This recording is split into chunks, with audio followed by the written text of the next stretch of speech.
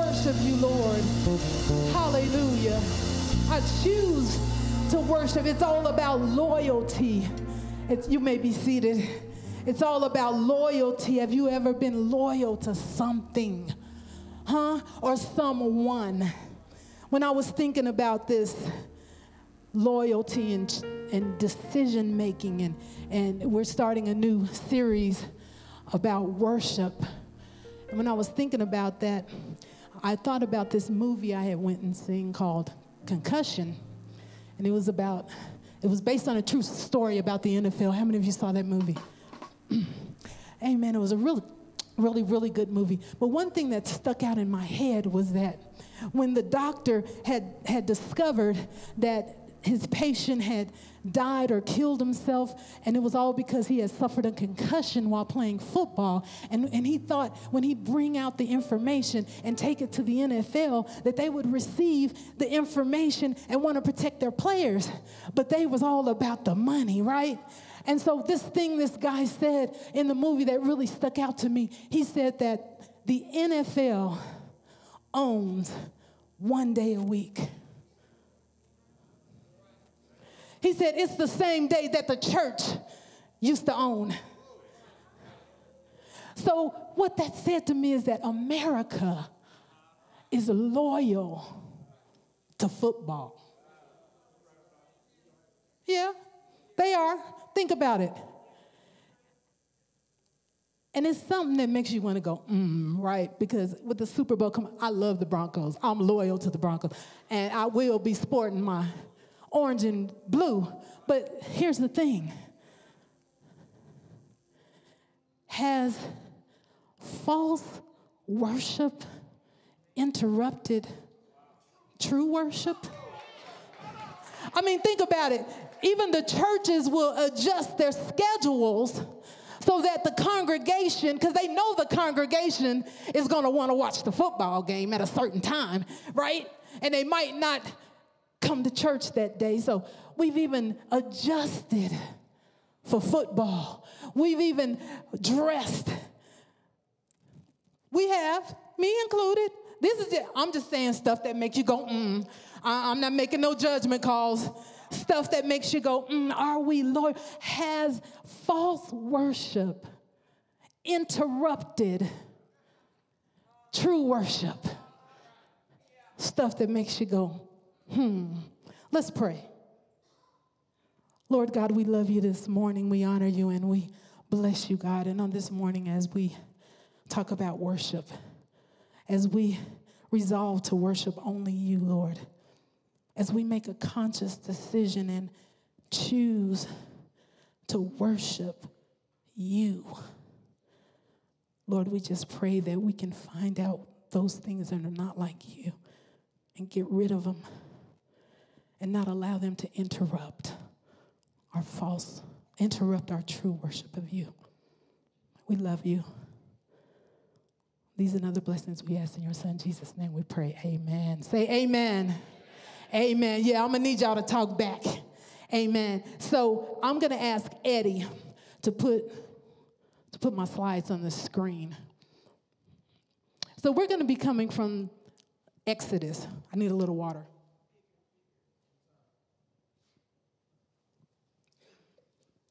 The book of Exodus.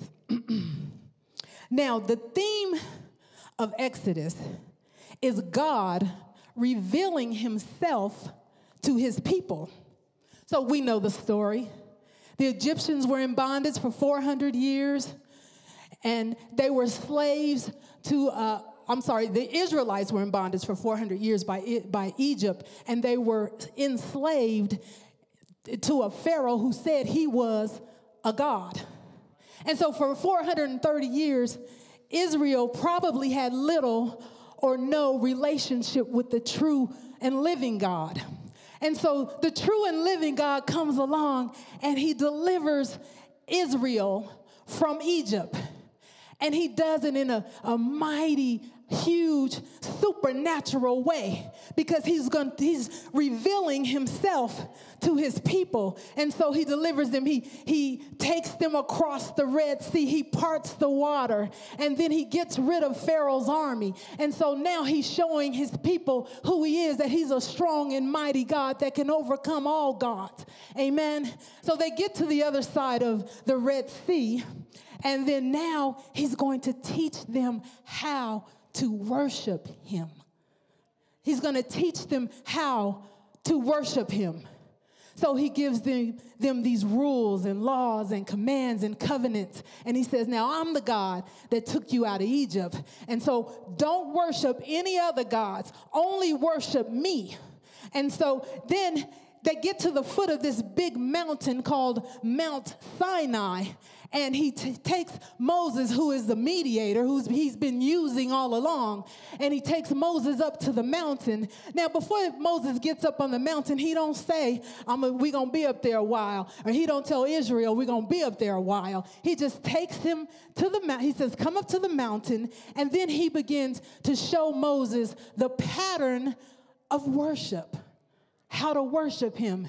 And if you ever read or have read the book of Exodus, there's chapter after chapter, detail after detail, measurements of how he wants them to build this tabernacle that he wants to dwell in. And I mean, it could be a little boring, if you will, but I read it because I thought, wow, God is showing us every simple, single, itsy bitsy detail, even down to the color of the thread that he wanted for the curtains. So he's teaching Israel how to worship him, who he is. Here's the pattern I'm going to set for worship, because I want to dwell among you, and I don't dwell in unclean places. And then he even gives them the people and puts the spirit in the ones that he wants to build this temple and this tabernacle. And then we see at the end of the book, they begin to build the tabernacle, right? But right in the middle of him giving the pattern of them building the tabernacle, there's the golden calf right in the middle, an interruption. So my big idea is this: false worship will try to interrupt true worship. Amen. False worship will try to interrupt true worship. But when we make a conscious decision to worship only God, he will reward our loyalty. So Moses is on the mountain, and he's there a long time, about 40 days. And I looked up that number 40, and it means a time of testing. And we know Jesus was in the wilderness for 40 days, and there's a lot of inferences to 40 in the Bible. So Moses is away from Israel. God's not speaking to him. And it's a long time, it seems like. Y'all know how it is when you're waiting for God to answer, right? When you're waiting for him to answer, when you're waiting to hear from him, when you're believing him for something and he don't answer. And a lot of times what we start to do is to form and create our own responses, our own answers. Amen. You know, I only know what I did, right? So I'm going to say this. I'm not picking on nobody, but we want to get married. And so we're waiting and waiting and waiting. And then we just decide to move in and shack up. You know, we create our own responses. Amen. False worship will interrupt true worship. And so my preaching idea is this: resolve to worship only God. Resolve to worship only God. We don't want to replace God with a false idol and then call it God. Go to Exodus chapter 32. Go to Exodus chapter 32. So like I said, Moses is on the mountain for 30 days, and 40 days, and God has given him all this information. And then God tells him one day, you need to go on back down there to your people because they are messing up. Moses asked God to forgive them. They your people, forgive them, God. Then Moses comes down, and God has put the 10 Commandments on some stone. Moses comes down with the 10 Commandments, asking God to forgive him. He gets down and he sees this golden calf. Now he mad. Here's why he's mad. Because that calf is the same type of worship that Egypt was doing. So they done went back to what they got delivered from. Huh? God delivers us from something or someone, and we get to a place where he's not speaking and we don't know which way to go or where to go, and we sometimes tend to go back to where he delivered us from. And here's the biggest thing. They were worshiping this calf that they created, and then some of the worship that God had already spoken to them about the sacrifices and what to do what they had to do to make a sacrifice to him, they were doing that too. They were mixing their worship of God and the worship they had in Egypt. Sometimes we want to replace God with false things and then call it God. We want to say God's in that. Amen. I don't know what your golden calf is. I just know what mine are. Yeah. Somebody might have a problem with sex outside of marriage, pornography, drugs, alcohol, pride. I don't know what it is. But sometimes God will deliver us from those things. And while we're waiting in the wait, we tend to go back and dibble and dabble in what he's delivered us from. Yeah, but resolve to worship only him. So let's go to chapter 32, and we'll begin in verse 25. And I'm going to read 25 and 26.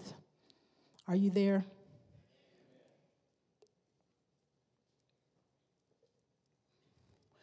It says, and I'll be reading from the ESV. And when Moses saw that the people had broken loose, in other words, gotten out of control, for Aaron had let them break loose to the derision of their enemies, then Moses stood in the gate of the camp and said, who is on the Lord's side? Come to me. Who's on the Lord's side? Come to me. And all the sons of Levi gathered around him. He went to the gate of the camp and said, who is on the Lord's side? And come to me. And all the sons of Levi gathered him. Let's go to the next slide, which would be my first point. When God calls, our answer is based on the choice of whether or not we worship him, whether or not we decide to worship him. When God calls, our answer is based on our choice of whether or not to worship him. Who's on the Lord's side? Come to me. And so here's what's going on. When Israel came out of Egypt, they were in a formation that like a military style. And so there was 12 sons of Joshua, and Israel was broken up by the 12 descendants of Joshua's sons. Amen? And they formed a military, and it was called a camp, an army. So here they are, an army coming out of slavery, ain't never fought nobody probably, but God has them formed like an army, and when they get across the Red Sea, they're set up in camps. Now, I'm thinking their biggest battle and their hardest fight is with themselves. So they're set up like an army ready for battle, but their biggest battle is them. Amen? Amen. Isn't our biggest battle us? So their biggest battle is them, and they're setting up in camp. And like I said earlier, in Deuteronomy 23 says that the Lord will move in and about your camp to deliver you from your enemies, but the camp must be holy. God will not dwell in unclean places. So he showed Moses how they were to build the tabernacle in the center of the camp, and he was going to dwell among them. But he don't dwell in unclean places. And right now, the camp is unclean. The camp is unclean. So Moses goes to the entrance of the camp, and the entrance of the camp signifies a place of judgment, because things that are not clean in the camp got to go. So he's standing at the entrance, and he's calling out, and it's a judgment call. Whose side are you on? It's a judgment call, and I say that because it needs to come from the heart. Your motives, our plans, our thoughts, where is our heart? Whose side are you on? And guess who steps up? The Levites. The worship team will appreciate this passage because I've asked them to look it over. Amen. I asked them to look it over because we're considered Levites. So who stands up and rallies to Moses? None other but the Levites. Now, were they a part of this worship, idol worship? I'm sure. But like I said, it's a judgment call. Perhaps they repented. Perhaps they looked at their hearts and decided, hey, this is not for me. I'm for God. And we know as we study the Levites later, because in this passage is when they were initially ordained for service. This is their calling out. This is their ordination service. So the Levites have stepped up and said, I am for the Lord. For God I live and for God I die. I decided to make Jesus my choice. And they come and they gather around Moses. Now what we have to understand about the Levites is that they have been set apart for the service of God. But that service is in the place of worship, in the physical place of worship. So the Levites, they don't have no other job but to serve the place of worship. And they are called God's own, they're God's own firstborn. They belong to God because they only service the place of worship. That's important. They give their whole life, their whole being, everything to the place of worship. They carry the ark. They do the music. They teach the word. They do the sacrifices. Any tithes that come to the tabernacle is to cover their well-being. Amen. Amen. So the Levites have been called, and they're answering their call to give their life to Christ, everything they have. Even when Israel gets to the promised land, everybody gets a parcel of land. Everybody gets an inheritance except the Levites. You know why? Their inheritance is God. So the Levites are answering the call. For God I live. For God I die. I was thinking about loyalty. And it's so funny what we're loyal to. It's really, really weird. I pulled up this lyrics to this rap song. I'm just going to say a little bit of it. I ain't even going to try to rap it. I'm just going to tell you. It's 50 Cent talking about loyalty. And he says this, would you ride for me? And the person responds, you ain't even got to ask. He said, would you die for me? They said, they blast you, they blast me. He talking about another dude. You know, he'll die for him. He'll ride for him. When we think about loyalty, what are we loyal to? Whose side are we on? Really, really, when we look into our hearts and our mind, really, what choice have we made? Is it for God I live and for God I die? Okay, so you might say, well, that was the Levites back over there at Mount Sinai. What did that have to do with me? Well, when we get to the New Testament, guess what? The Christians, we're considered the Levites. It's not only the singers and the musicians, because Peter said that we are a royal priesthood, a holy nation. Not only that, the tabernacle that they were constructing that was to be in the midst of the camp, that God was to dwell in, guess what? We're the tabernacle that he dwells in. God is calling us to be a Levite to the place of worship.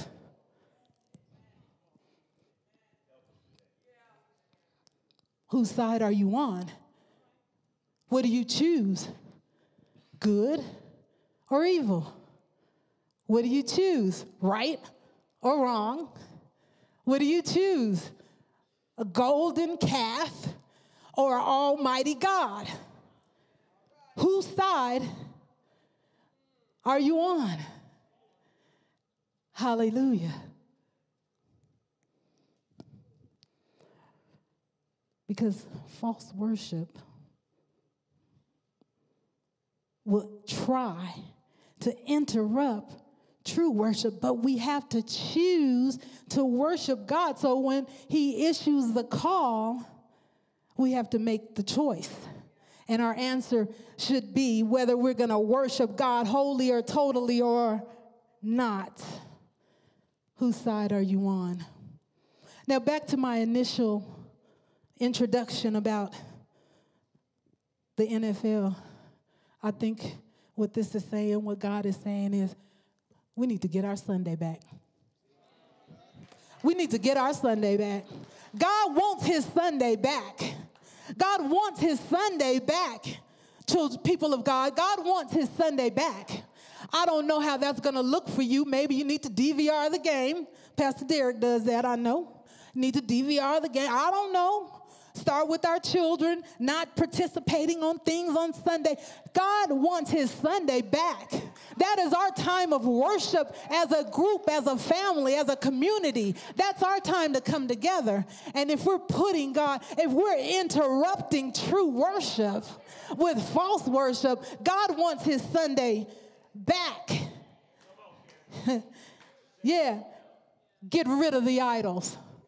That's what God is saying. Get rid of the idols. Let's go to our next point. Look at verses 27 through 28.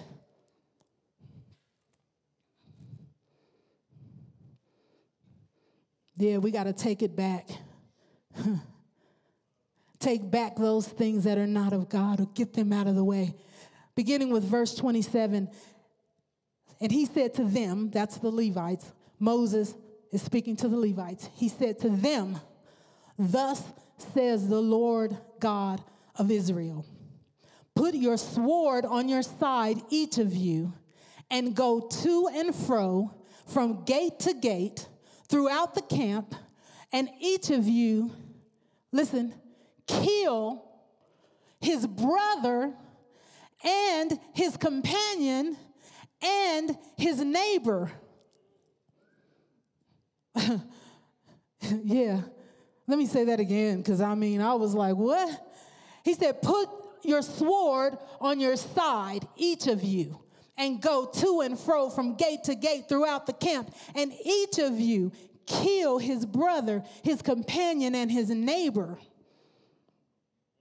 And the sons of Levi did according to the word of Moses. And that day, about 3,000 men of the people fell. Yeah, let's go to my point.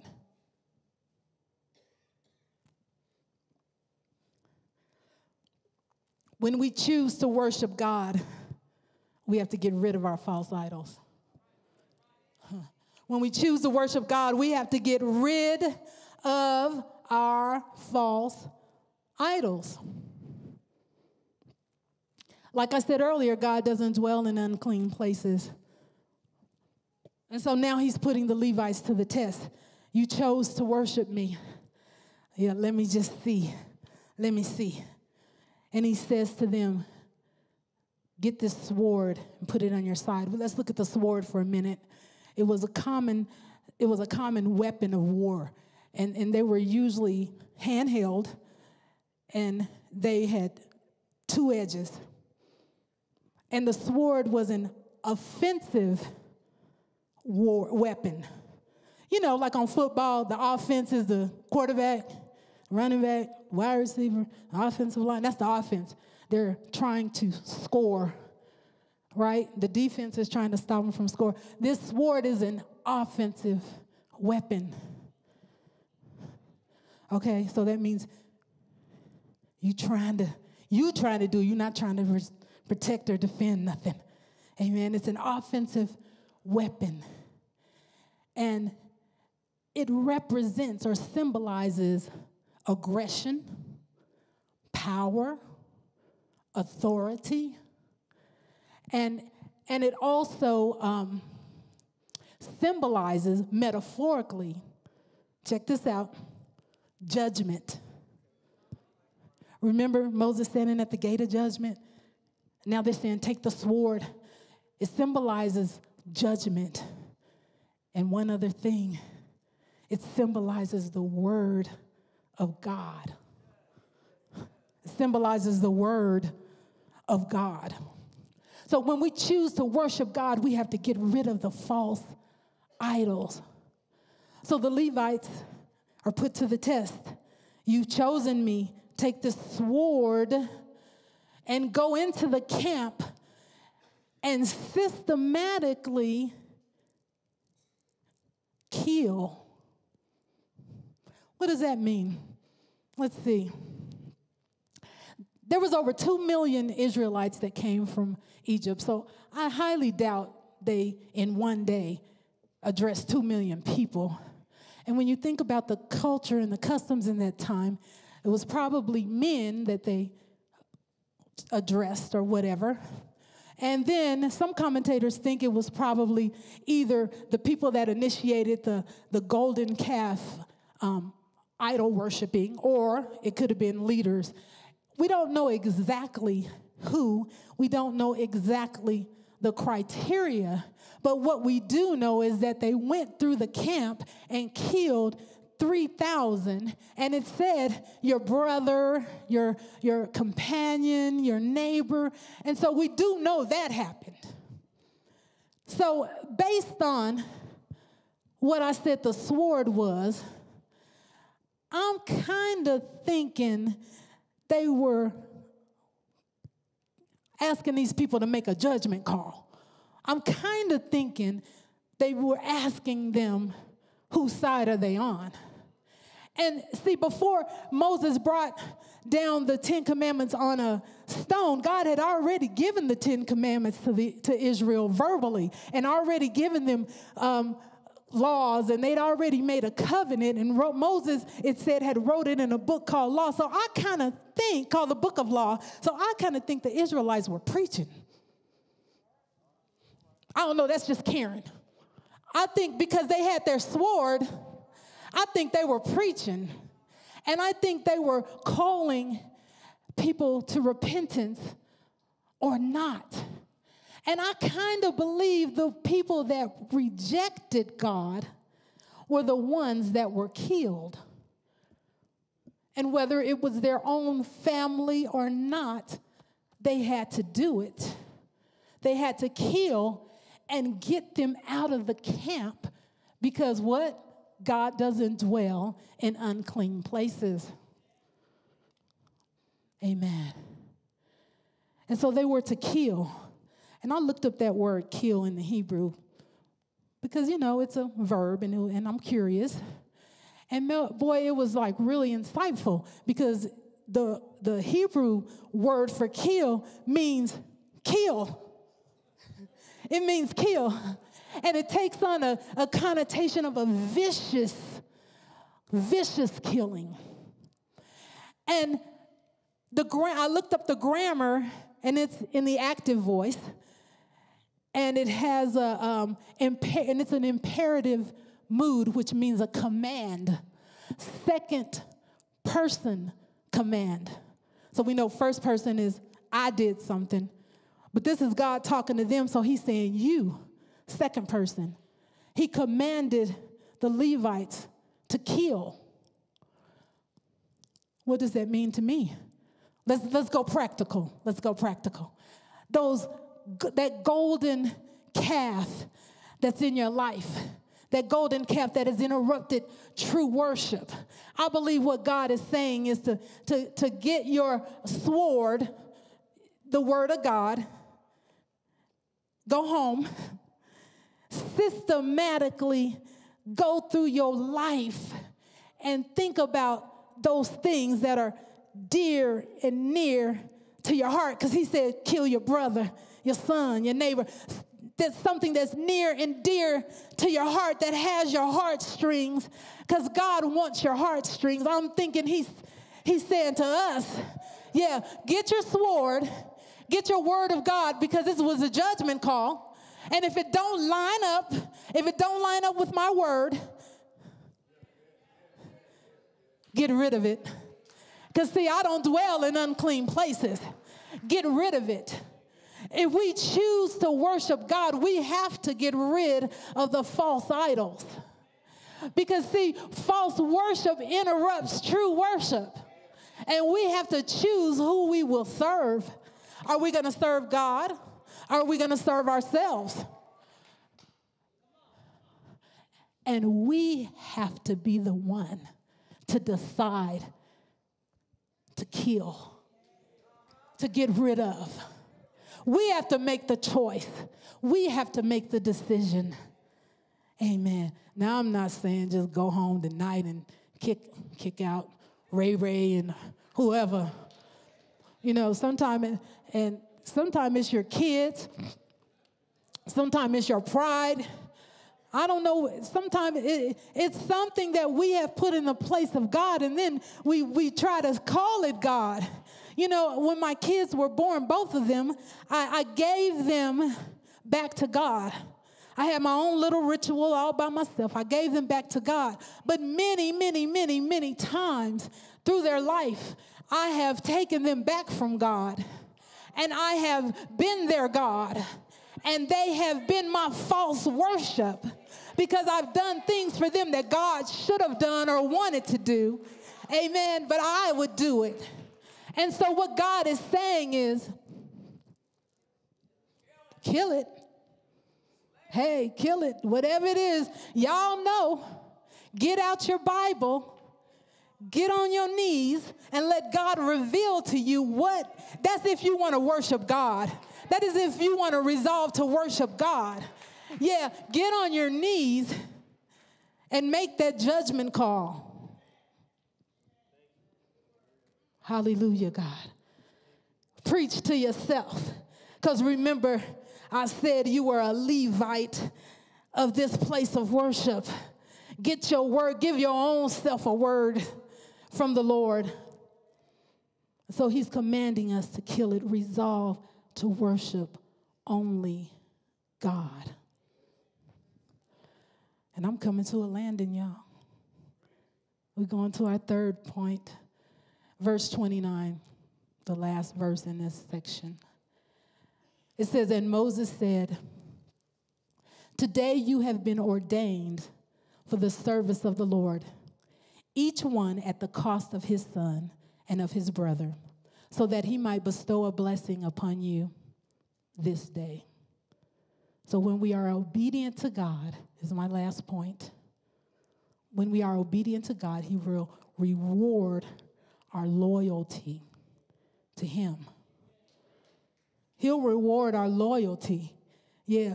Are you going to ride for him? Do I even have to ask? Are you going to die for him? If they blast him, are they blasting you? He'll reward our loyalty if we're obedient to him.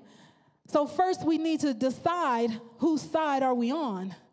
And once we make that decision, we need to go through the camp and kill those things that are not like him. And if we're obedient, he will ordain us for service. So he took the Levites and he set them apart for service. He appointed them. He consecrated them because they obeyed his command. They cleaned up the camp, and now God can come close.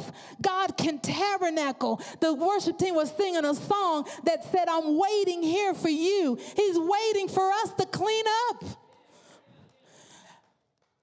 And so they cleaned up, and he's anointing and ordaining and setting apart and consecrating because he wants to bless us.